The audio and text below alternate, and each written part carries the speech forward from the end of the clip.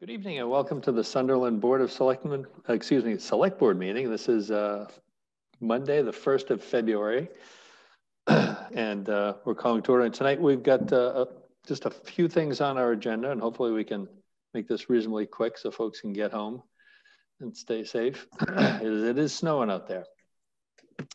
We've got our minutes. We have a liquor violation hearing. And then we've got a discussion of the DLT priorities. And then we have our COVID-19 update and then any select board and town administrator updates tonight. So without further ado, why don't we just do our minutes real quick from January 25th. Motion. All right, we have a second on the minutes. Second. All right, that was left hand second. That's right. All those in favor? Scott, man.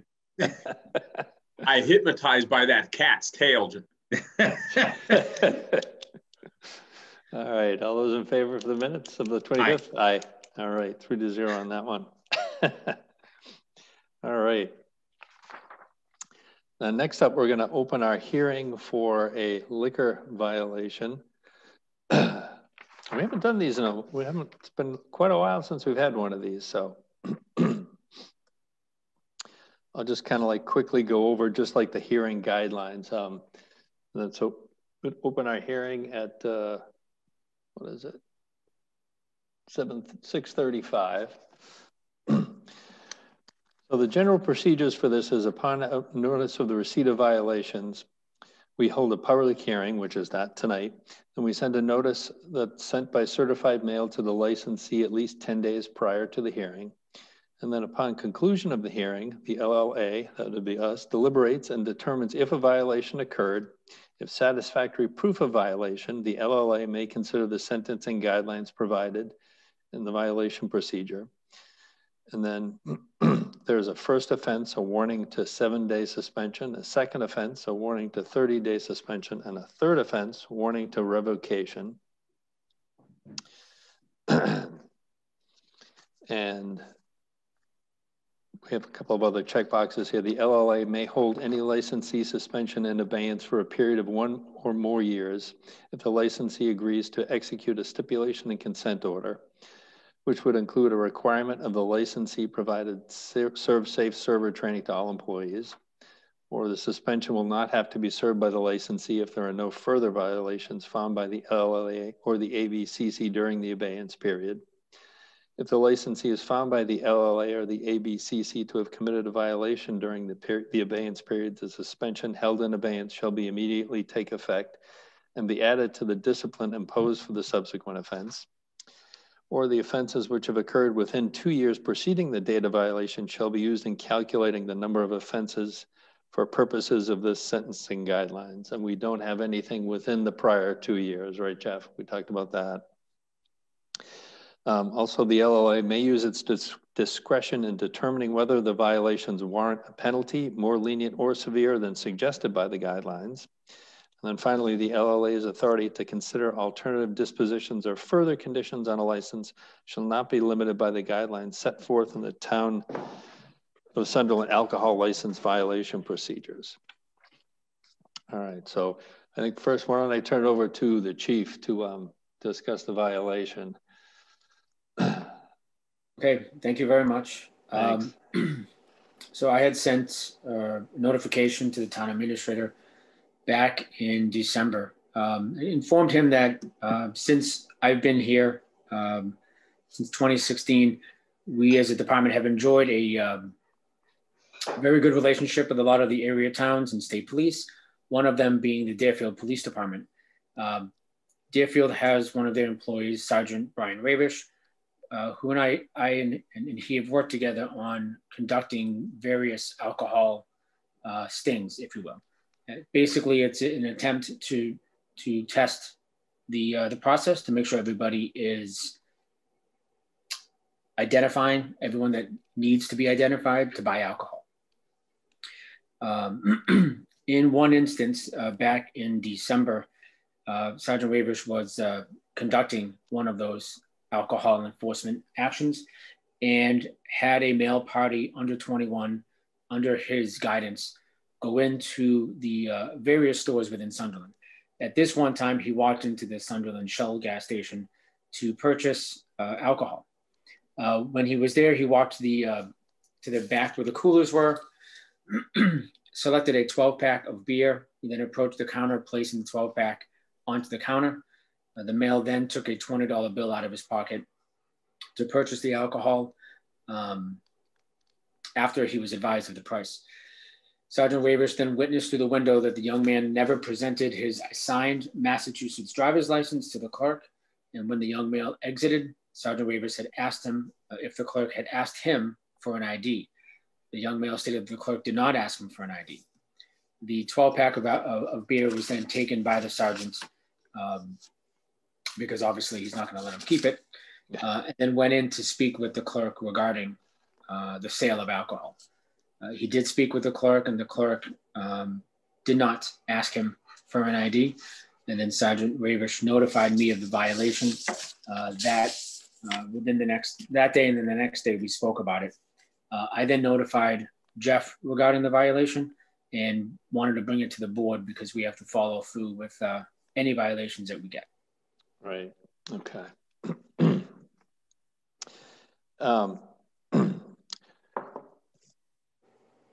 And I'm sorry, I forgot your name, the attorney present. Would you like to speak on your client's behalf?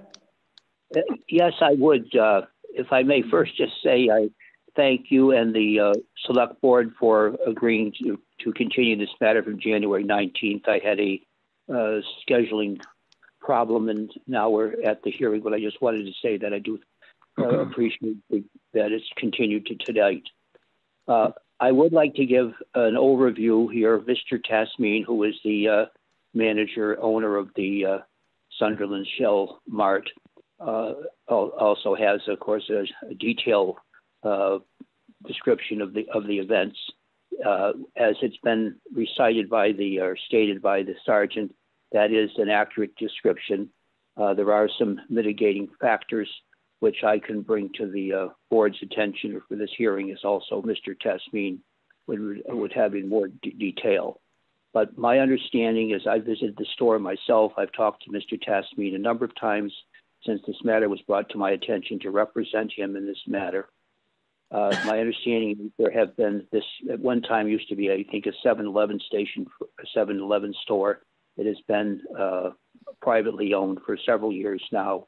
And as has been stated, there have been no violations as under the Sunderland Shell or Sunderland Golf station since Mr. Tasmin has been operating the store.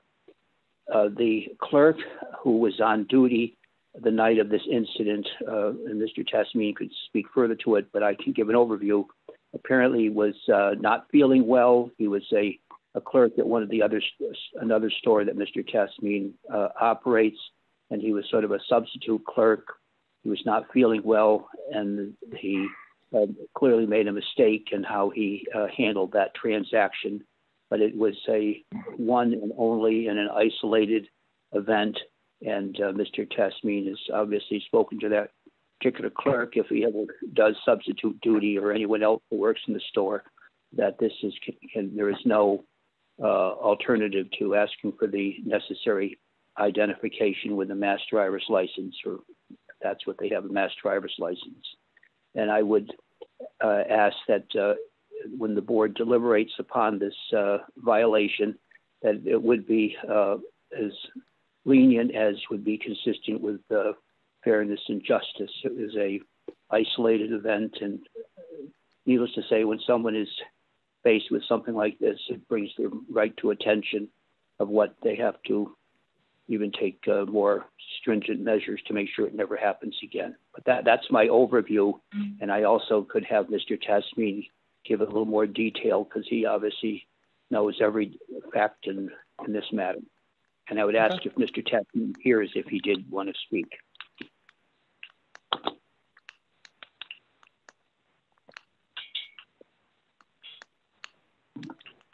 Hello, good evening, everybody.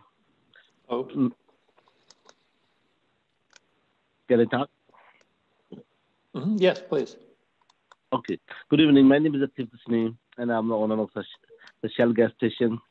I'm very sorry about that happening in December, and I watched the camera, and I talked with my employee too. Actually, my employee who was working that day, he mostly worked in my Amherst store, And we had some problems, shortage employee that day, and I put him over there, and he wasn't feeling good that day.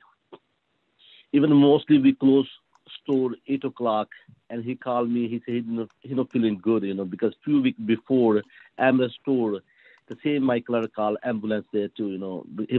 He has some diabetes problem or blood pressure problem, and I thought he's not feeling good. I called him to close store early, and that day mostly we close store every day 8 o'clock, and that day we store closing at 7 o'clock, and even he turned off the light outside the store gas station, and then somebody walked inside the store, and he was closing everything.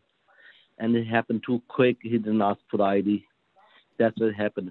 And if you like, you can ask the police officer. The store the outside light was closed. And when the police officer came, he explained him to, I'm not closing the store, And that's why this could happen, Otherwise, my employee is very good. I have multiple different stores, beer and wine license too. We never had happened before this one. And after that happened, I did very strictly to tell everybody, check ID. Anybody under 40, 50-year-old, check their ID. And they're doing very, very carefully. Yeah, that's it. Okay. Excuse me. Sorry, my voice is a little. All right. With that, I'll turn it over to the board for deliberation.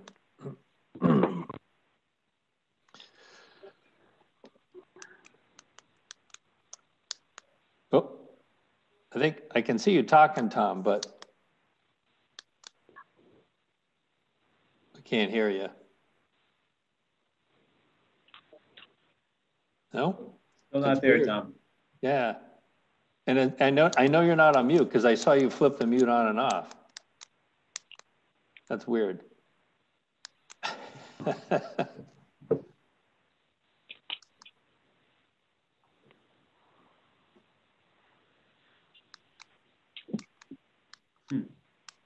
I think you might be trying to dial in for the audio. Yeah, let's just give him a moment. So while that's going on, if I could, Mr. Chair, Chief, Please. this is a first violation in your tenure here for this location. Yes. Yeah, so far I know from my knowledge, I never had problem with the beer and wine store. My family used to own it as 7-Eleven.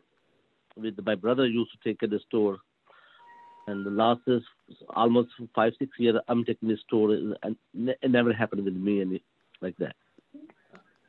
Okay, well, thank you for that. And just following up with the Chief of Police, and that's the case, and it's been a well-run operation on the alcohol side.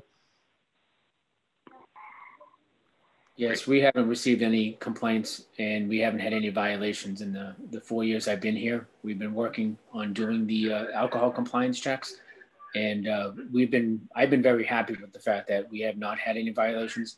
So this was the first one. Excellent, thank you, and thank you both the representative counsel and the owner for coming tonight. I do appreciate it. You're welcome. You're welcome. I think that's the good thing about doing this over Zoom tonight. You don't have to drive in during the weather, so. Still a public record. That's right, that's right. Works either way. So if I could ask one more question, Mr. Chair. Chief, characterizing our retail establishments, we don't have, even though our population ebbs and flows, and we have a lot of college population, we historically don't have a large a problem with retailers in town. Characterizing that correctly? Oh. Are you asking about the full liquor license places? The general retail. We don't really have a problem with, we have historically not had problems with retailers on the alcohol side. Yeah, from what I gather, I don't believe we've had any issues. I can only speak for the past 4 years. And I know that we were doing the compliance checks, and it's for any of the places that can sell alcohol. And like I said, this is the first one that we've had. Great. Thanks, Chief. I Yes. want to put that in context, Mr. Chair, because, you know, there's a fair amount of rental properties in town. We have some college students in town, and I think it's important to have in the record that we have responsible retailers in town in that environment. Right. I think Jeff and I were looking at before we came in, and there was only one violation that we're even aware of. So great. That was under prior ownership. So great. Yep. Tom, are you up? Yeah. Hey, there we go. So my question is, when the last time that we had violations, I thought I was under the impression that our people were using software so that when someone came in to buy, or the cash registers, when they came in, that they actually had to enter the date of the person's license for the transaction to go through. And I was wondering, you know, I understand, and I'm trying not to be over. There's a lot of reasons that led to the sale, to the person that was underage. But my question is, every single one of us that has ever worked behind a counter can tell you that there's good days and there's bad days. But if my livelihood depended upon someone that has good days and bad days, I would want to know what are you doing now to prevent, besides talk, you know, you're talking to them, what kind of safeguards are you putting in place to ensure that it doesn't happen again in the future, such as having software in the cash register that would only allow the sale if you put in the date on the ID. Have you looked, has the license holder looked at that? Actually, I can imagine we do have already system in our computer. If somebody buys even tobacco or cigarette or beer or wine, we sell beer and wine. We know sell full liquor in our store. And when you enter the beer or wine, the sale inside, the screen pop up with the date of birth. You have to put the date of birth manually inside. But luckily, unluckily, there's one button in the corner. They say exit, you know. And sometimes employee does they quick say like he was closing that day, he put the exit button, you know. There is, if somebody buy any cigarette, tobacco, alcohol, we have system. First, when we enter the price inside, the screen pop up their date of birth, and then they show the date of the today and like 2000 before somebody is 21. And when you check manually ID or you put a date of birth, put inside, you have both options there. But there is other option. You can just say, okay, you don't have to put it, you know. So okay. If I could ask for clarification, so are you saying like the point of sale system allows you to do that? Was it overridden and turned off? Is that what you're saying for all the transactions, or just that one transaction? No, anybody buy, even if a 60-year-old buy, somebody come buy cigarettes, tobacco, or beer or wine. When we put like price, like for example, $5 and beer or cigarette, when we hit this key, and then the screen pop and they say on the top, make sure this person is over the 21, and they say the date, they like today date, like for example, today is February 1st, 2000, before prior, and then they have option underneath. You can put there like month 02, 03 or 98, something like that. Yeah. And then in the bottom, they have green button. Like if somebody like mostly 50, 60-year-old, we just click the green button, you know, and then we don't have to check ID, you know. We know the person is like 50-year-old or 60-year-old, you know. That's why. Okay. That's so what happened. Okay. So it was overridden at the time of the sale then? Yeah. Okay. And I guess that's my point. I mean, you know, you're depending on a clerk maintaining your license, and that's your livelihood. I get it. I mean, it happens, but I would try if, I mean, just so, I mean, we have a policy on how to handle, and we set that for a reason. So there's an expectation, you know, through our policy, there's an expectation, and we try to be consistent. That being said, I would say to the chief that I would hope that I don't believe it was an isolated case. It's just it's happening. Students are back. I work at the university, and I'll tell you what, I don't know if somebody I'm talking to was 18 or 20, 21. I can't tell. I really can't. So I would recommend that you strengthen your policy. I'd like to hear, you know, future, if you have strengthened your policy. And at the same time, I'm just going to let you know that my next conversation with the chief, I'm going to ask for a more for these checks to occur much more often.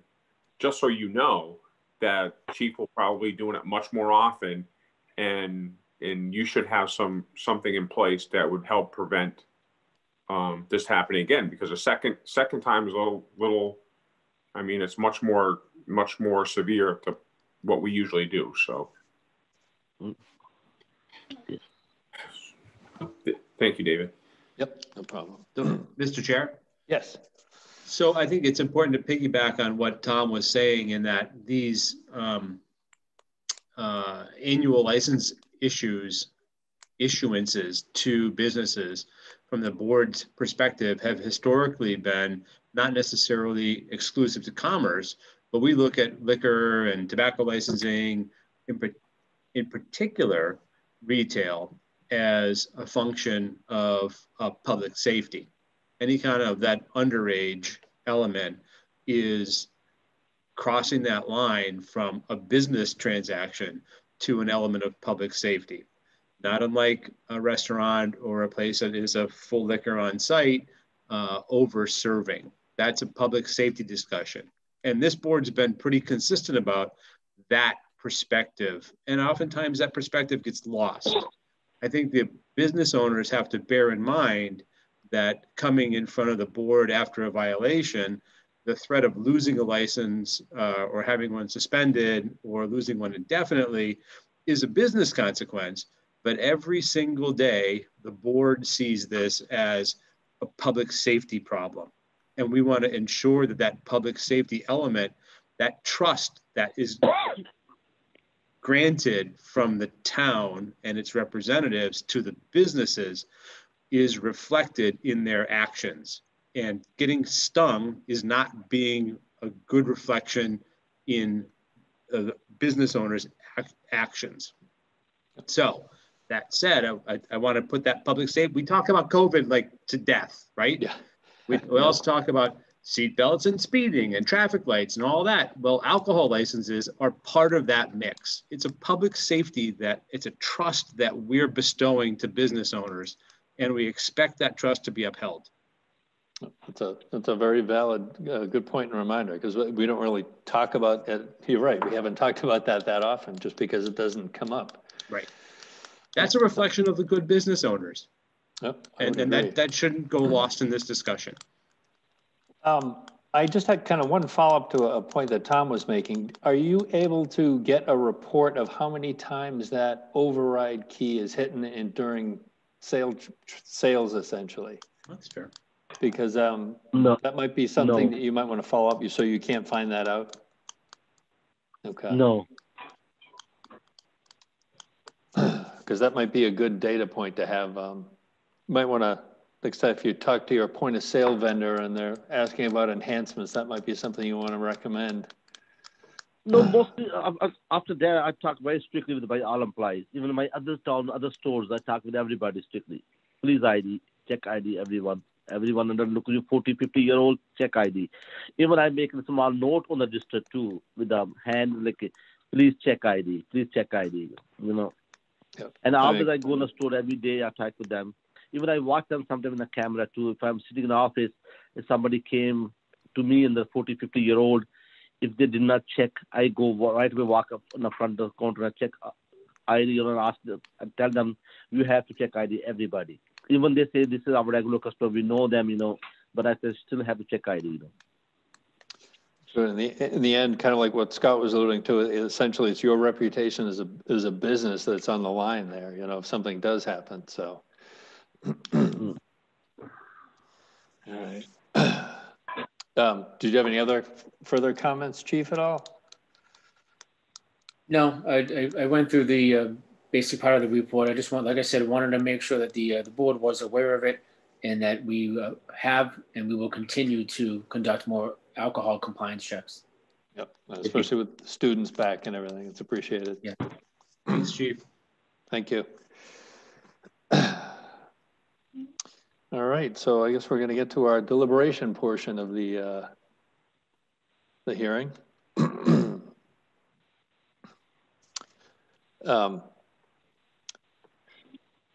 Do we have a consensus at all, or a suggestion on the consensus here, as far as?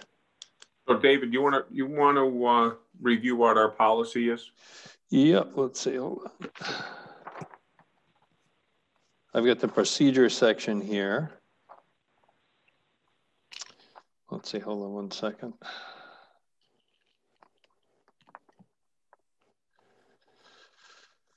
We've got a note on here under the first, second, and third offenses. The first offense is a warning to a 7-day suspension. The second offense would be a warning to a 30-day suspension, and a third or subsequent offense would be a warning to a revocation. And there's a note here: any license suspension issued by the LLA may be held in abeyance for a period of 1 or more years if the licensee admits to the alleged violation at the hearing and executes a stipulation and consent order, which shall include a requirement that the licensee provide all employees with serve-safe server training. The licensee shall not be required to serve the suspension if there are no further violations found by the LLA or the ABCC during the abeyance period.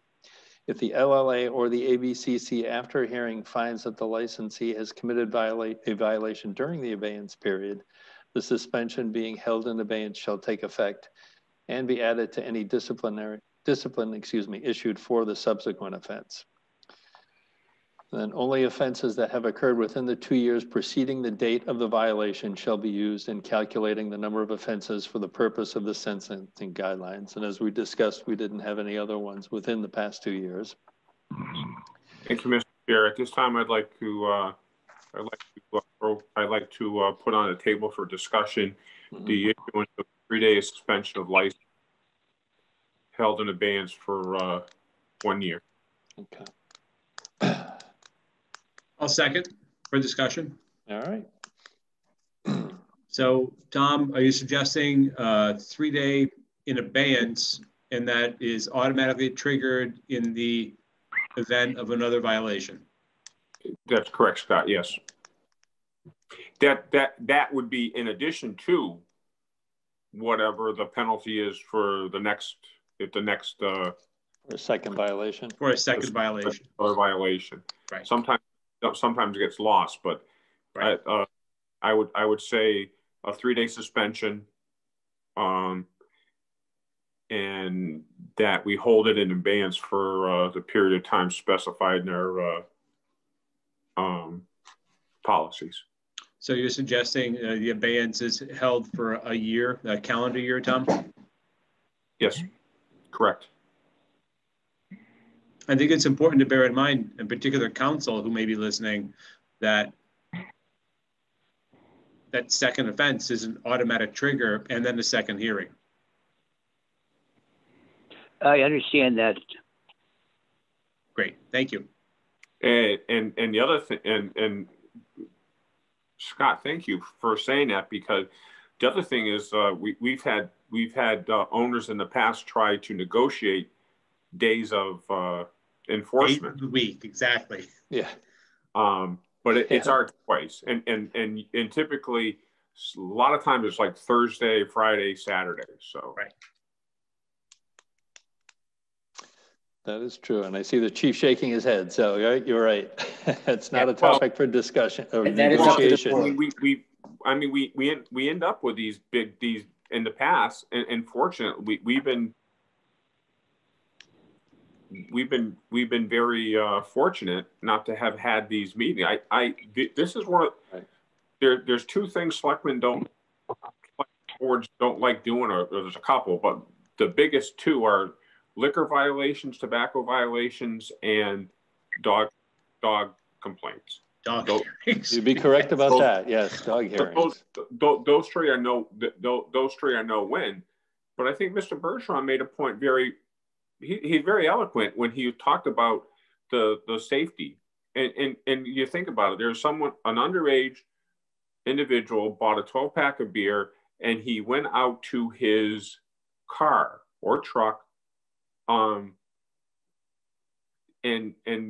unfortunately, there's no guarantee that if you're in a restaurant or a bar, which none of us have been in for a long time, right?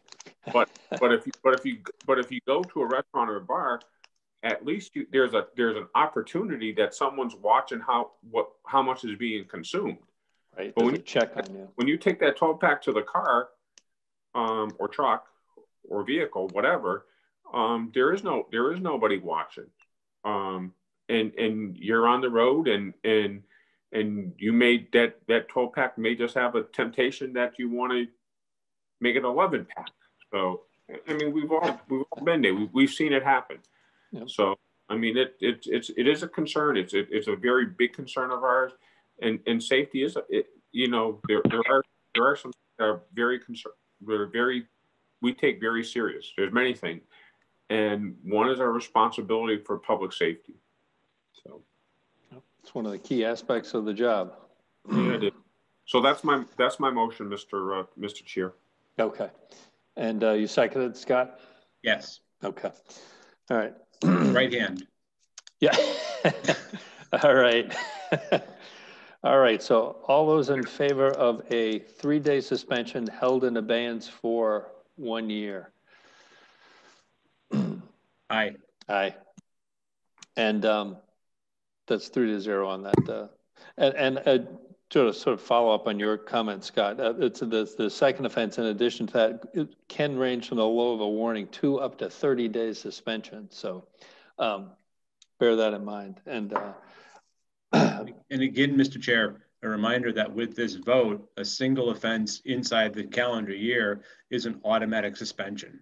Exactly. So keep that in mind. And Chief, I actually had a question too when we were talking about negotiating days. What day of the week was the offense on? Do we know?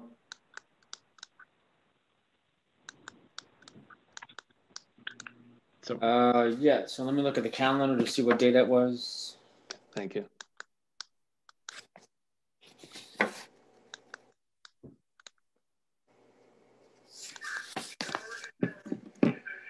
So Sergeant Ravish informed me on his letter that I gave to Jeff regarding the complaint, and the violation occurred shortly around 7 p.m. on Wednesday, December 9th. Wednesday. Okay. All right. Thank you.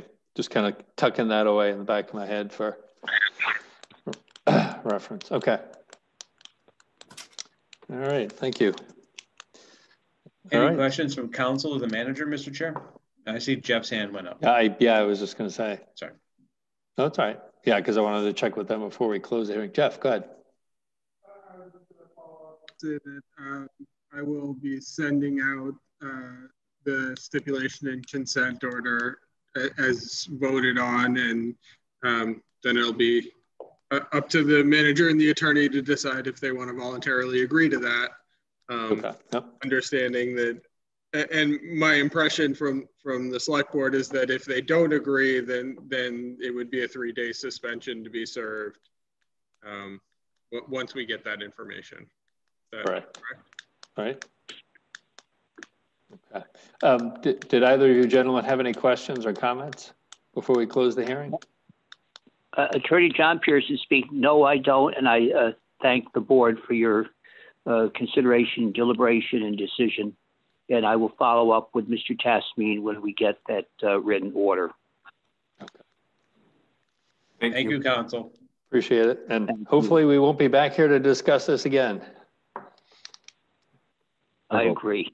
All right. And then with that, I'd like to close the hearing at 7:09 p.m. Sorry, I had to convert on my phone's in 24-hour time, so I have to convert it back for folks who aren't on that. Nice. All right, thank you. And thanks for Chief for coming. Appreciate it. Oh, definitely, anytime. All right. Could I ask, Mr. Chair, a follow-up to the Yes. policy that we have in hand? I see that it's dated, last amended, reviewed in 2007. And could I ask that Jeff take a look at it to see if there's been any relevant changes in current practice? And the fact that, you know, if there's something as simple as a spelling mistake, it can be looked at as being updated. Yep. It's thorough, I get it, but it said 2007. Yep. And actually, if you got an input too, Chief, you know, if you get a chance, take a look at it and see, yeah, because time flies pretty quickly. The laws are always changing. They are. That is true. All right.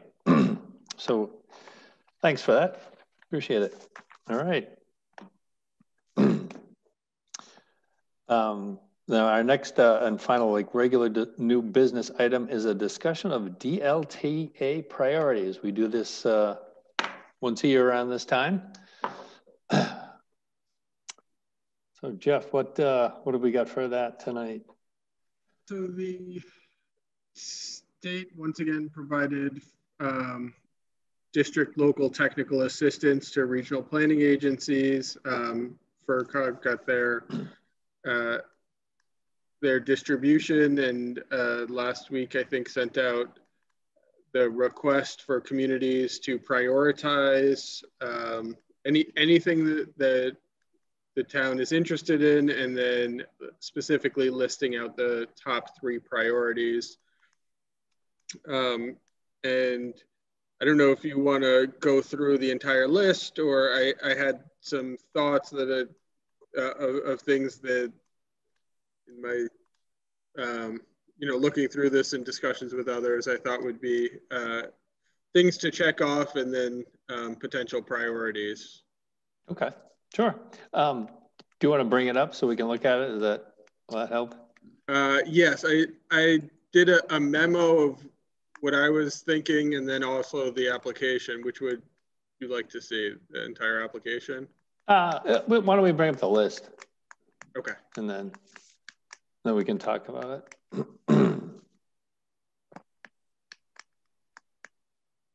This? There you go. Yep. Okay. And the U with the umlaut, is that, that's, yeah. Was that supposed to be a version? It looks like a nice red check mark. Yeah. I kind of had a hunch.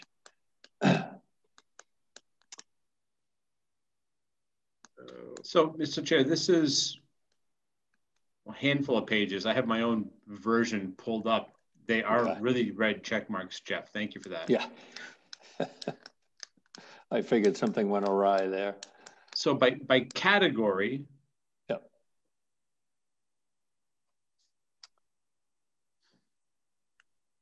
Kind of lump one into in categories. Energy and environment. And maybe it's best just to go through them, each one. Go ahead. Yeah, that's what I was thinking. Yeah.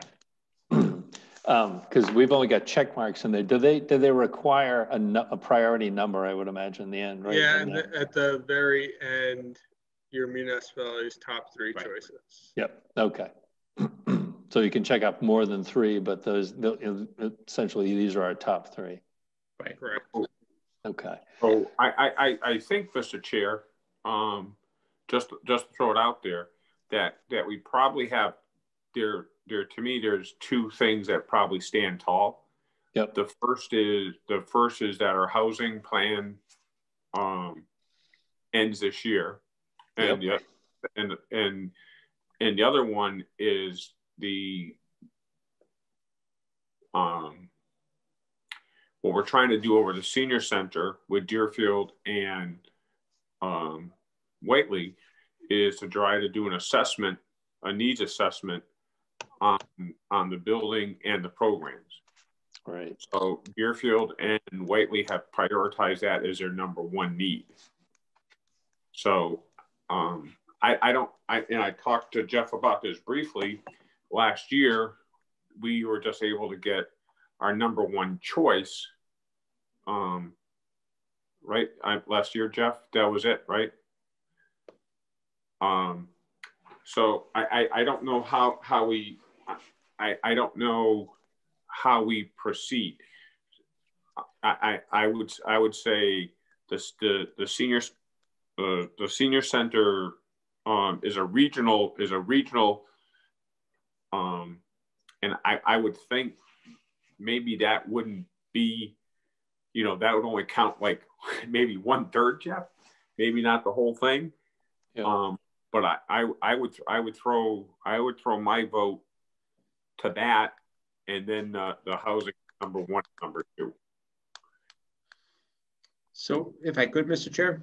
Yes, please. So Tom, as you talk about shared senior services, if Whately and Deerfield have already tagged that as their number one, this is a shared question to everyone. Does that help unify the vote and maybe solidify the funding for that? Is that your sense? Clearly there's a need. I understand that, but.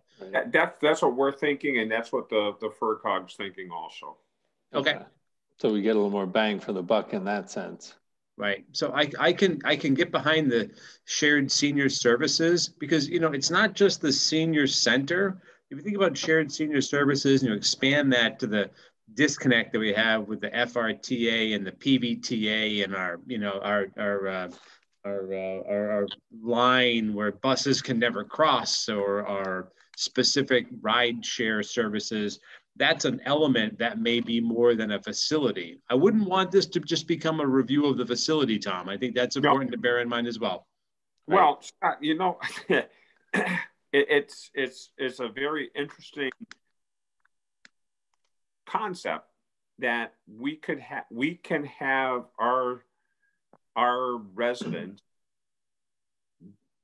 call for a van to take them to a doctor's appointment in Springfield, Main Street in Springfield, but we can't get them on a van to a doctor in Greenfield. Yeah.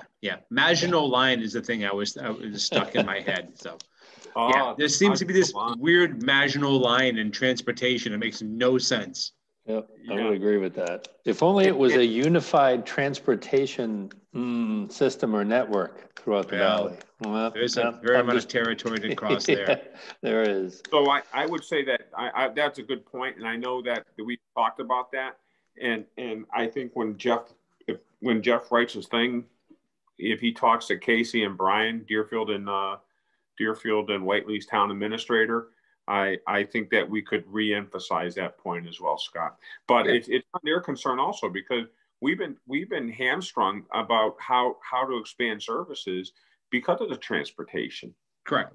And in the current environment, if I could, Mr. Chair and Tom, in the current environment, delivery of medical services, in particular in the case of vaccination or, you know, again, vaccinations, you know, where does that system look like in the future? It's a good point. Well, not only that, Mr. Chair and Scott, but I've also been in conversation with the president of GCC, and the president of GCC, Dr. Ease. She also recognized Sunderland has many affordable housing units available, and a lot of those housing dwelling units are occupied by students that utilize GCC.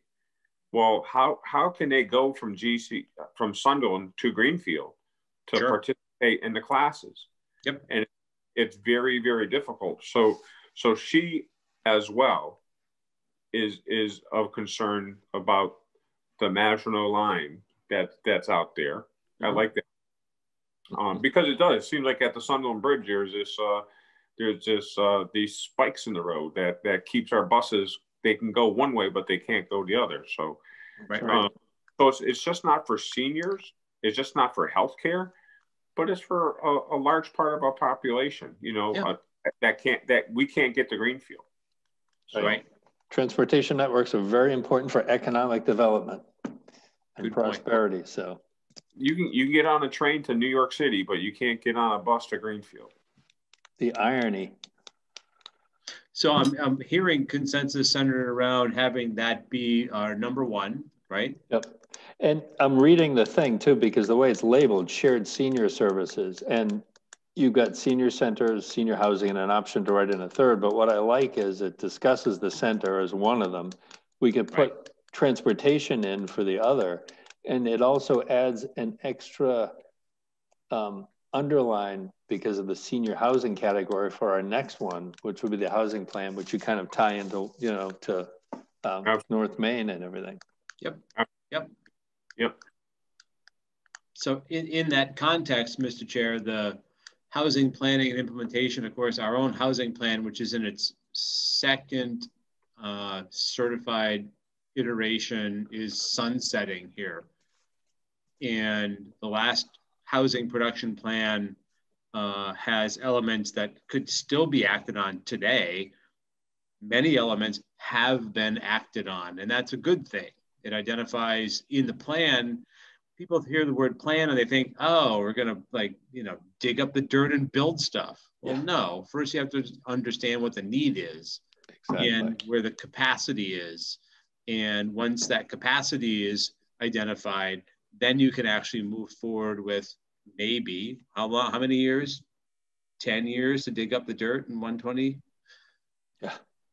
So anyway, I think production planning is important, and having a production plan to work off of and basically review and renew is a good second step for this DLTA round. Yeah, I would agree. I mean, it's no different than a business plan. You know, you may think, oh, I'd like to put, a coffee shop here, but have you done the homework to find out, is it really going to work? You're in a whole neighborhood of teetotalers. They hate coffee. Exactly. Yep. The teetotalers, yeah. That's a good one. And then I think our third one was culverts, right? Was that the one that we had earmarked?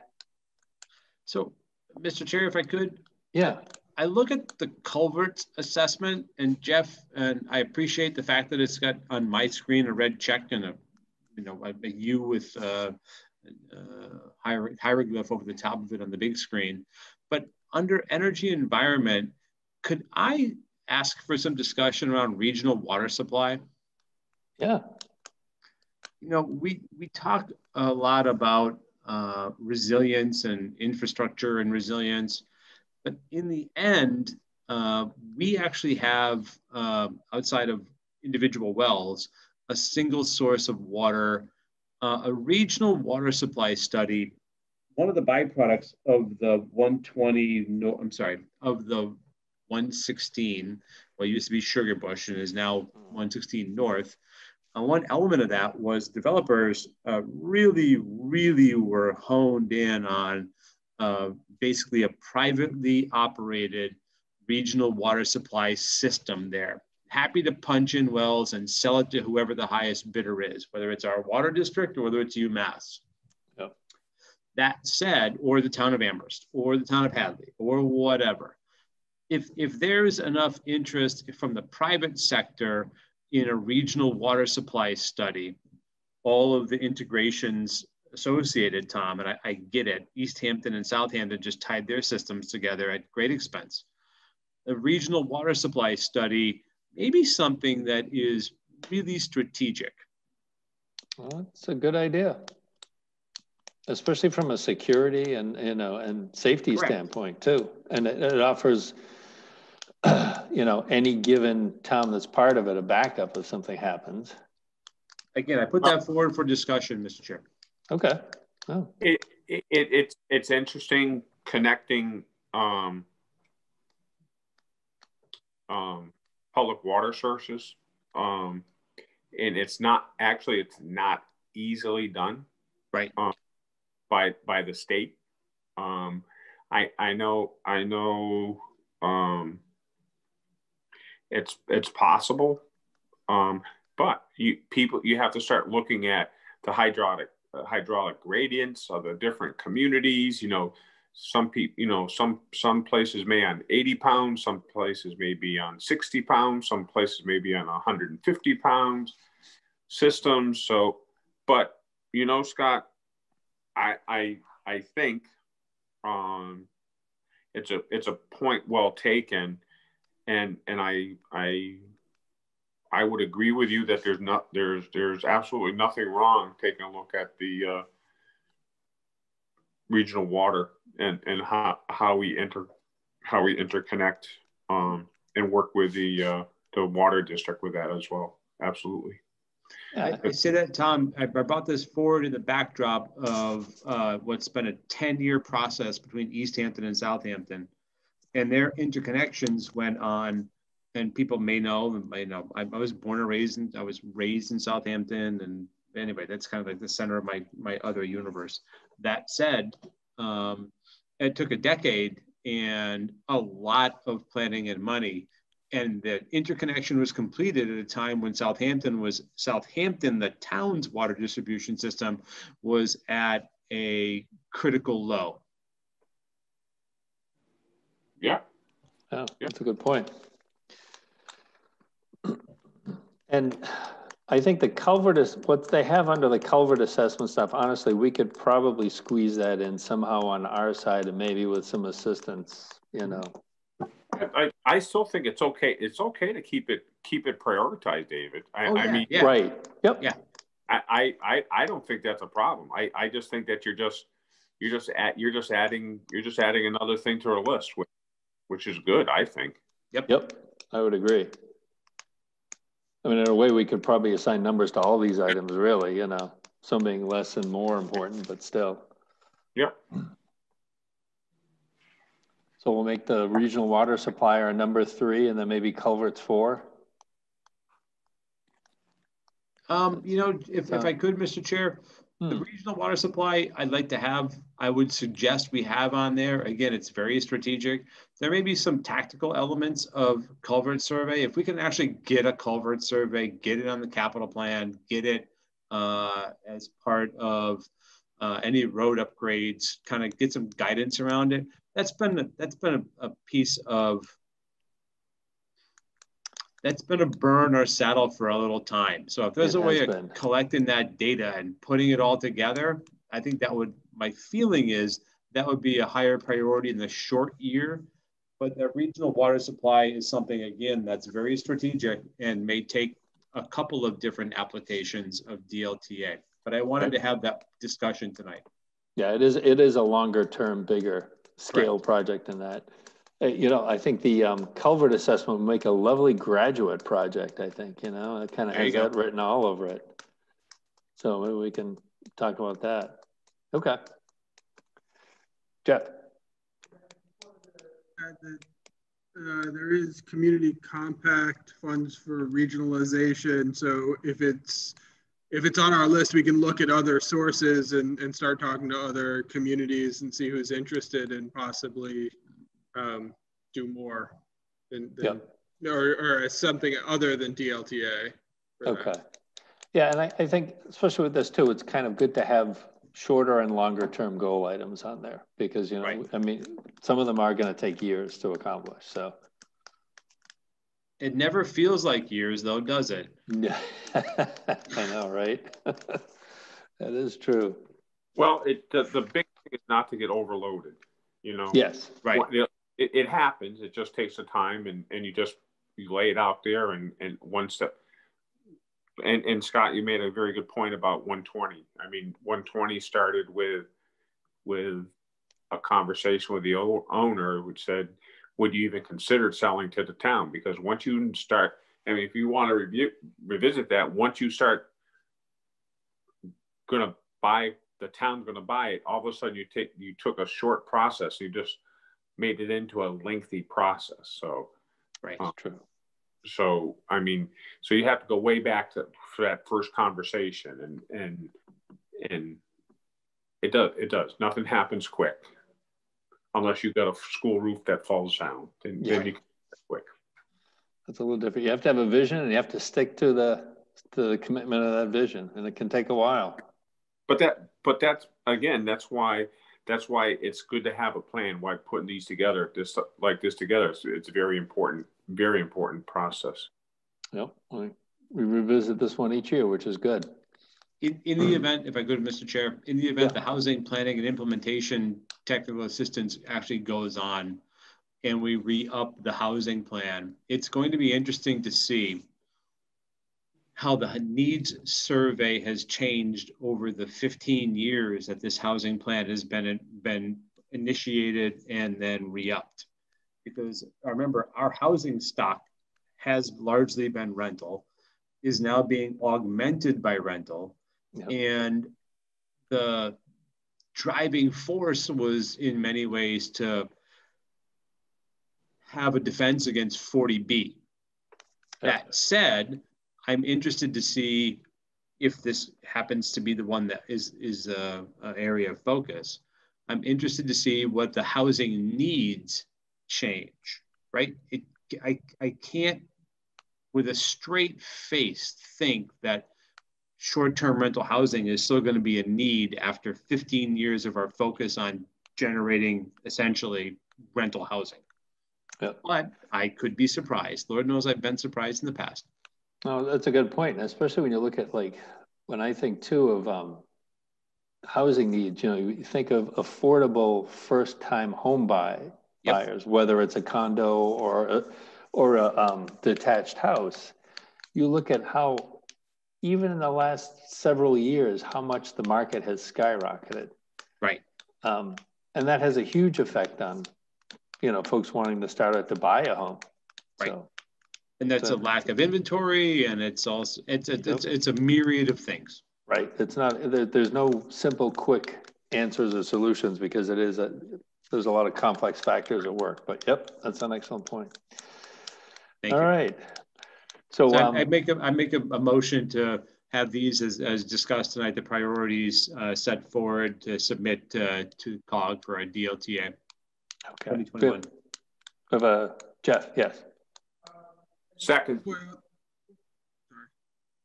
There was also a request to check out. We hadn't talked about vaccination planning, delivery, and review. You know, I think we have a SEPT plan already, and if the SEPT plan needs to be updated, then my feeling is, I get it. Vaccination planning, delivery, and review is a hot topic right now. It's kind of like GameStop. Well, if before this meeting, I was on another meeting, and we were talking about this thing. Scott, we have 8 plans. Right. Yeah. I'm sorry, but we have 8 plans between Sunderland, Whately, Deerfield, Conway. We have 8 plans that we can roll out, that are written, that we can roll into tomorrow. Correct. You know, unfortunately, and I'll follow up when we talk about it in a short time, but we can do it, and we have done it. So the reason I raised the point, Tom. Yeah, well, yeah. Scott, you know, and again, right?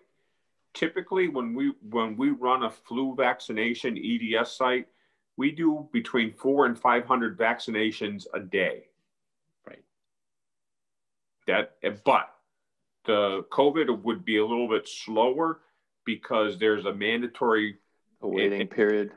It's more people intensive, because you need more people besides the greeters, you need people, because everybody has to wait between 15 minutes and 30 minutes, depending on what their paths are. And you had there's more supplies that are needed, etc. But I mean, we have run EDSs, so we can do it. Right. Your overall plan is the same. You got some different details, but you're right. Oh, There's a little bit more details, but we can do it. We can absolutely do it. Right. Yep. Absolutely. Does that cover your comment, Jeff, you think? Yeah, and I guess my understanding was that there was a request from the Frontier EDS group that not necessarily prioritize this, but to check it off as one of the things that we're interested in to help support Yeah, that's what fine. the COG does Yeah. for the region. So We can leave it checked. Yeah. I think that's that was fine. the only thing that we didn't. Oh, and electric vehicle charging station implementation. Yeah. I know the Energy Committee is looking at that. And again, it wasn't necessarily going to be a priority, but. Right. Okay. Yeah, have those as 4 and 5. Yeah. So just to confirm, it's we have 1, 2, 3, 4. We have senior center, senior needs assessment, housing plan, culvert, and the regional water supply. Yep. As as priorities. Yep, exactly. Thank you. All right, great. All right, all those in favor of the list as stated? Aye. Aye. Was that an aye, Tom? I was motion and Okay. voting. Dave. I couldn't see because we've got the presentation up, so I don't have you. You're not one of the.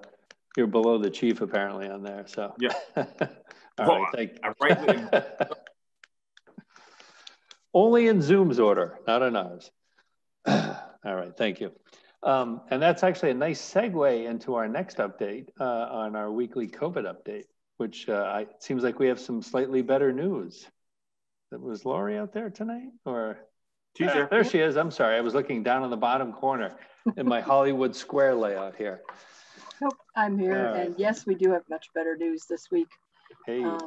Since last meeting, Monday, we have 9 positive cases in town. And I think for our 2-week period reporting, based on what I have for data, we'll have 13, but I don't think I have last week's data accurate. So it might be 1 or 2 more than 13, which would be even with where we are now in the green. Hey, how about that? Is that state data? I am getting data from both, I think I'm getting data from the same thing, Maven, but Cheryl Volpe looks at it one way and Caitlin Rock looks at it a different way. Got it. So, but I'm getting it from both of them. Okay, thank you. And I think from what I saw, there was only 3, maybe 4 tied to UMass, right? I think out of all those, at least the last item I saw. Okay. 3. 3, yes. yeah. Okay. Yep. All right. And we do have one tied to the elementary school. Yes, that's and right. they've done some contact tracing for that. And so far, everything has come up negative as far as testing. The people who were directly exposed, that tested negative. Okay, good. Excellent. That's good news. Yes. Keith or Greg, you got any concerns about that? Nope, just taking notes right now. I think Ben did some contact and mitigation on the 1 case in school, so I don't think there'd be any spread. Okay. Great. Thank you. Sorry, Mr. Chair. No, it's all right. So, Mr. Chair, do you want me to fill you in what the meeting was before this? Yes, please, because that was a COVID-related meeting. So go for it. It was basically the 3 towns getting together. We have a IC management team in place, and the IC, what they call the incident commander for the vaccination site for our area is Tracy Rogers. You probably knew that, Lori, right? Tracy Rogers is our IC. Also, she was in on the meeting. Christina from the senior center was there, and there was a selectman from Whiteley, selectman, board of health member from Whiteley, and Deerfield. Deerfield, the select board is their board of health. bottom line, right now, as of today, residents 75 and older can get the vaccination. What the recommendation is right now is that if you are 75 or older, get a vaccine shot however you can. If it means, and if you're able to drive, sign up for one of the large locations down the Eastfield Mall in Springfield, East Springfield. Try there, try UMass. Go online. However you can get a vaccination, get the vaccination. Hopefully, the way it starts right now is that Franklin County has going to have 3, maybe 4 dispensing sites set up. At the most, we're predicted right now that we'd only be able to get 100 shots, vaccines per site. So it was decided that we would pull all of those shots and send them to Greenfield at the senior center in Greenfield. They would dispense those shots at that location.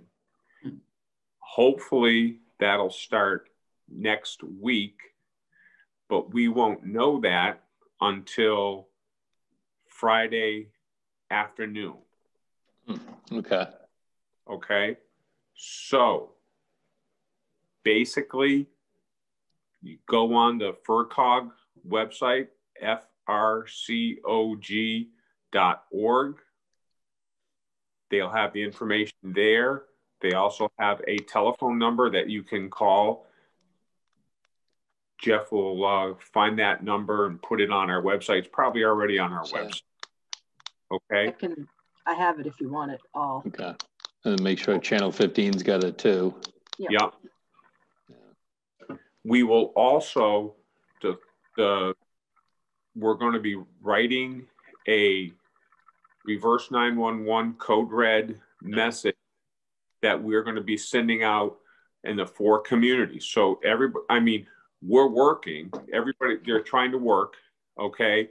We're going to send out the most up-to-date information and the reverse 911 call. That's, and Jeff, you should be getting that from Chief Pachurik the next few days, or you can call Casey or Brian.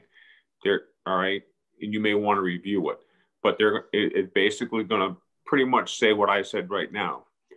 Now, hopefully, when we're going to start getting on what they call the survey, it's going to ask us how many shots that we want, how many we can distribute. Once we have Greenfield up and running well, then we will be working with Deerfield, Whately, Conway, putting an EDS together that we've run in the past. But it all depends on the vaccines. The vaccines are coming from 2 separate locations. One is the federal government, the other is through the state. So we're trying to work that out. But if you can call CVS, Walgreens, Eastfield Mall, UMass, call, get an appointment, and go. Okay? But we will be also talking in that reverse 911 call. We will be talking about people that will not be able to get out easily. There are residents that cannot get up. They may have had in the past allergic reactions to flu shots.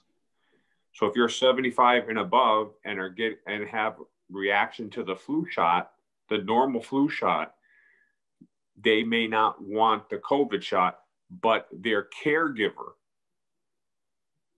they may want their caregiver to get that shot. we'll discuss that as well, about how to do that.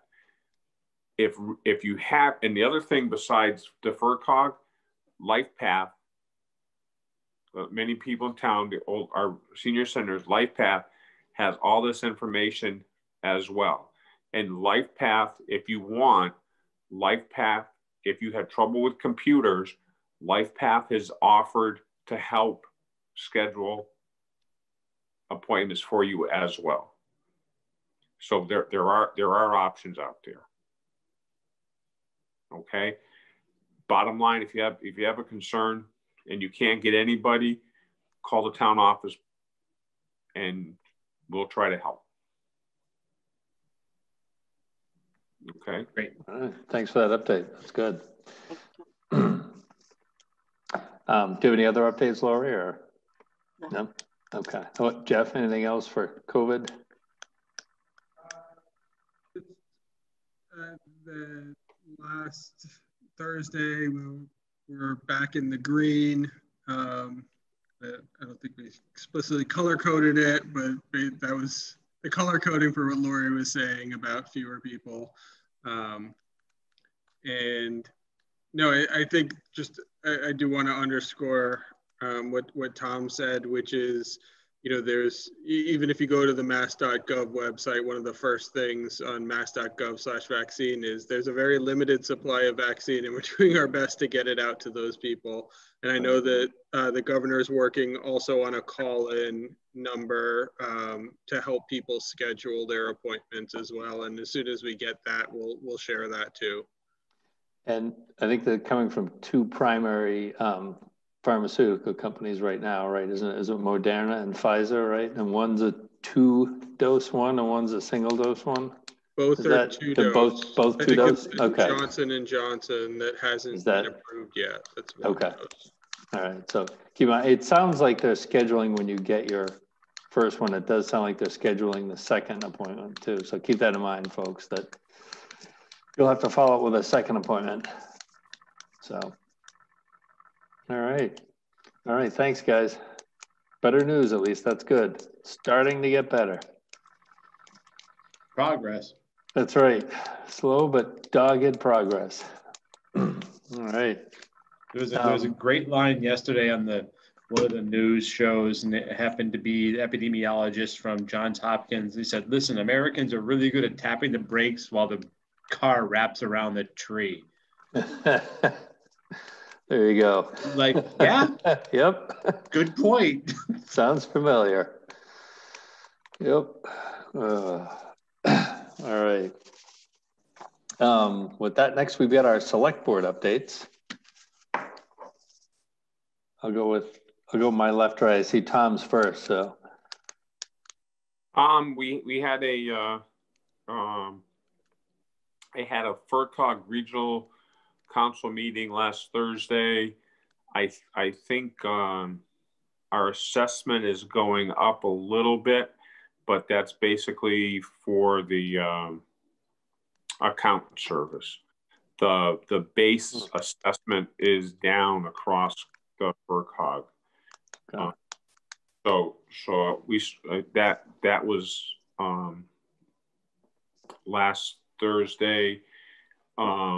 They are actually they're adding a position, and there was a lengthy discussion about it. It was kind of like a communications director, someone to tie all the programs and get it out and get the message out to people.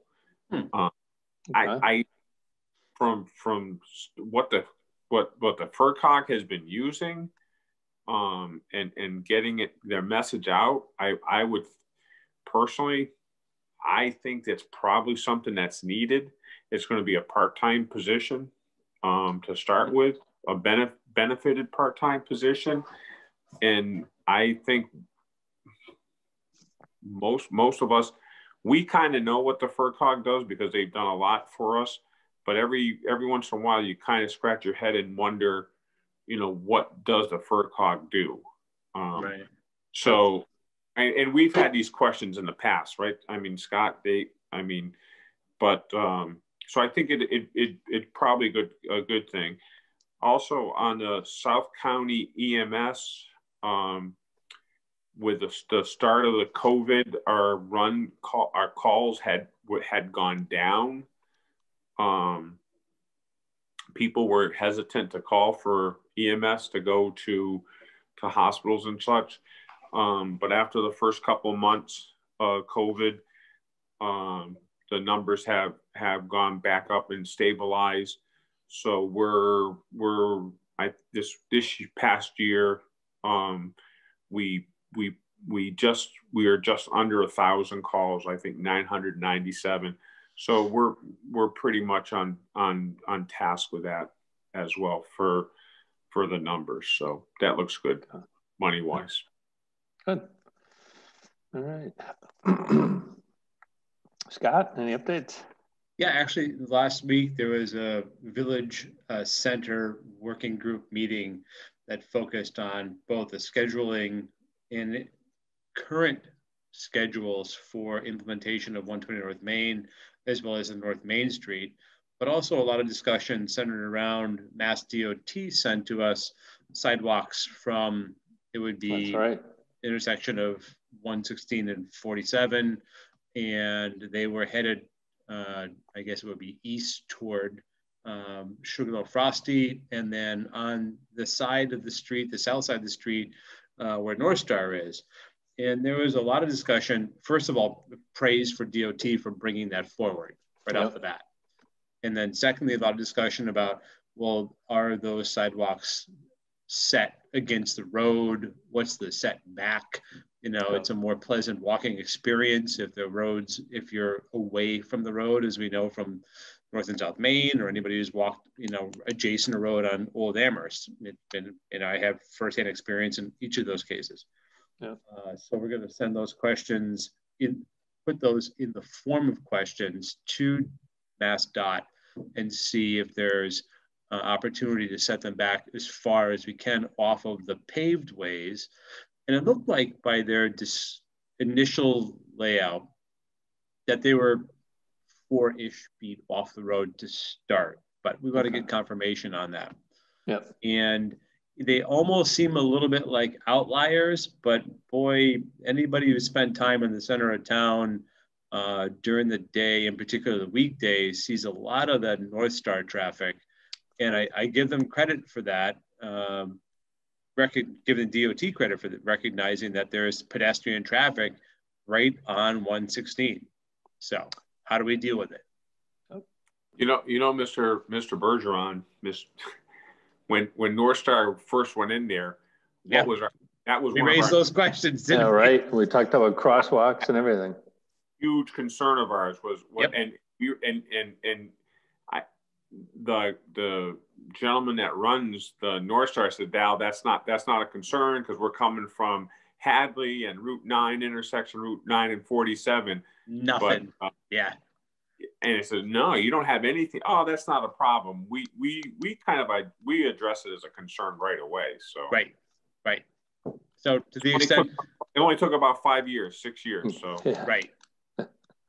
And in that context, if I could, Mr. Chair, Tom, the reality is that whether it's pedestrian walk or whether it's and the term was brought up, you know, is the MassDOT is looking at this intersection. I think that Sunderland's pulse, if you will, on that road is more than just cars and trucks. And thankfully, the DOT is recognizing that element of it. Good job. And I mean, it is all part of their push for the complete streets too. It's not just, like you're saying, it's not just cars. It's about other modes of transport, be it biking and walking. So it kind of wraps into their own plan. So think about it, Dave. When we're both retired, living at 120 North Main, we can walk to the Frosty and get that kraut dog. It's a good thing because we'll need to work it off on the walk back. Exactly right. It'll be a lengthy walk, won't it? Right, a few laps at least, maybe up Sugarloaf and then back, you know. Jeff, did I characterize that meeting correctly? Okay. Great. All right, excellent. And I've got a personnel committee meeting tomorrow night, so we'll be back doing our thing there. So under selectmen's updates, if I could, Mr. Chair, one more thing. Town clerk wants to make sure that everyone recognizes that it's time to consider your dog license, and that your dog's license, February is a great time. There is a mail component. There is a Dropbox component. Please check the town clerk's website, whether it comes to dog licenses. Picked up our dog's tags today. You know, it is what it is. It goes back to a little bit of that public health, and it's a responsible dog owner's responsibility.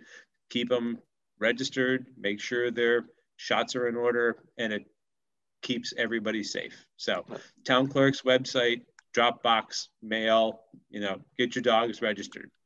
Yep. That is a requirement. All right, thanks.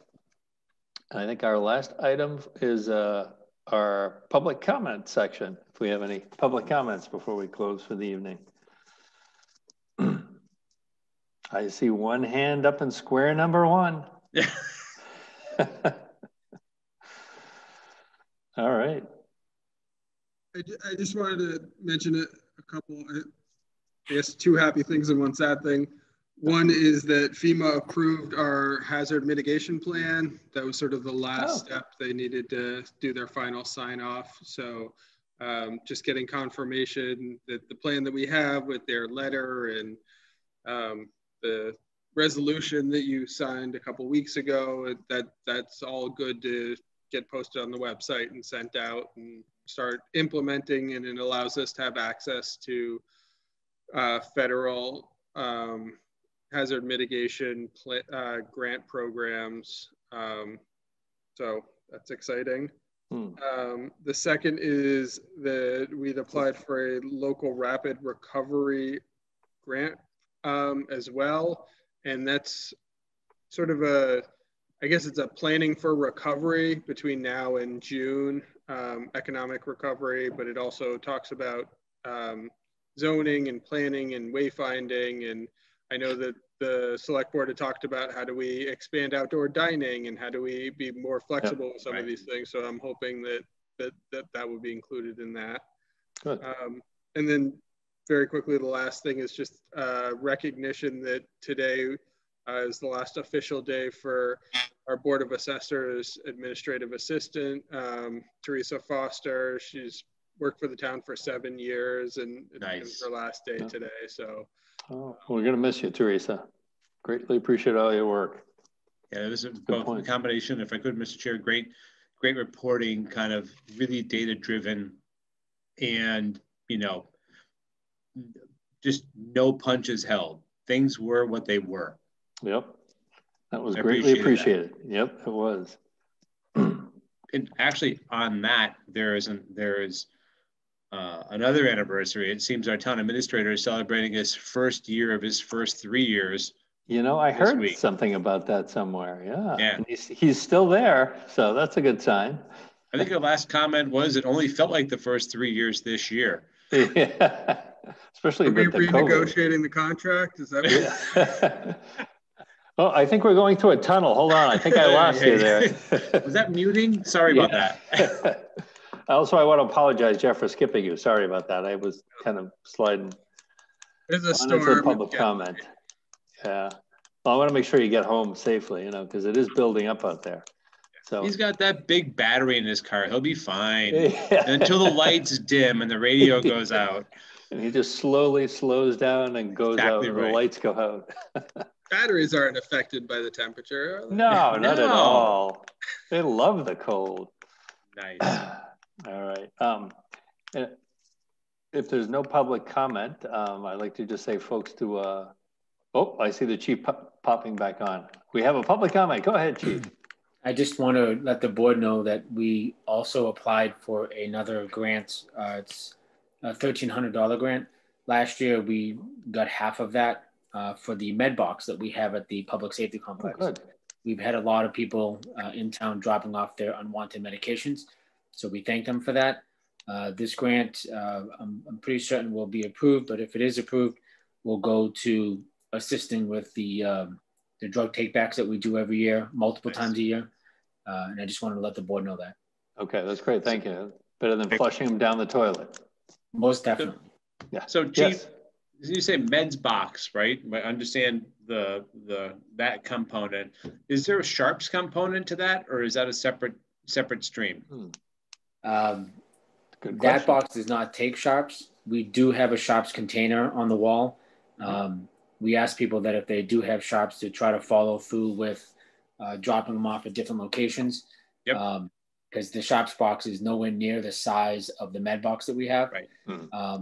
And there are different places throughout the area. I think Sunderland uses, I could be wrong, but I thought it was the Franklin County Solid Waste Management out of Greenfield. It's always district. Yep. I think that's where the shops go. But we try to use, the box until we get it filled, and then we'll try to get it dumped. But I know a lot of people have come to us in the past with a large amount of, used needles for diabetics or biologics or whatnot. But you should be able to get your own private box given to you by your PCP. If not, you can see if you can use ours, but the med box is mostly for unwanted prescription meds. Yeah, why don't just put that out there for delineation for public consumption? Sure. Thank you. Thanks. All right, our next meeting is going to be next Monday, February 8th at 6:30 p.m. And just before we ask for a motion for adjournment, I'd like to say props to the Kit Kat clock in the background there of Select Board number 2. It's all right there. I've been enjoying that little tail wagging back and forth through the meeting. So it's sort of like my meeting metronome there. You have no idea how long a C battery can last when you get a little kinetic energy behind it. There you go. All right. Do we have a motion to adjourn? Motion. Second. Second. All right. All those in favor? Aye. Aye. All right. Thanks and have a good night, folks. And we'll see you next week.